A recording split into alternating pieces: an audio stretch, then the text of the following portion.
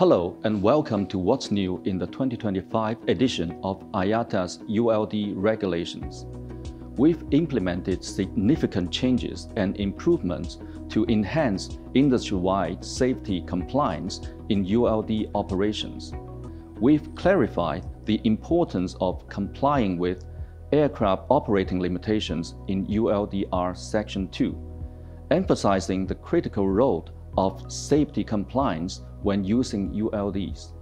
Additionally, we have distinguished between ULD airworthiness and serviceability in Section 2 by specifying ULD serviceability check and visually detectable damage check in alignment with OS 600.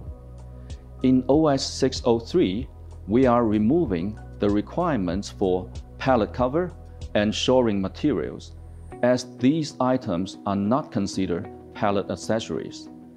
We have enhanced 4 operating specifications in Section 6, cross-referencing the ICHM. This will ensure the ULDR outlines ULD operating requirements, what to do, while the ICHM provides the instructions on how to comply.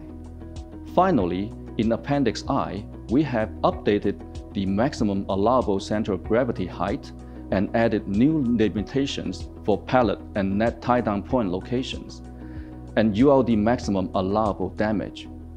Appendix I is a valuable resource for your ULD safety campaigns. Ensure strong safety standards for your business. Order your 2025 IATA ULDR today.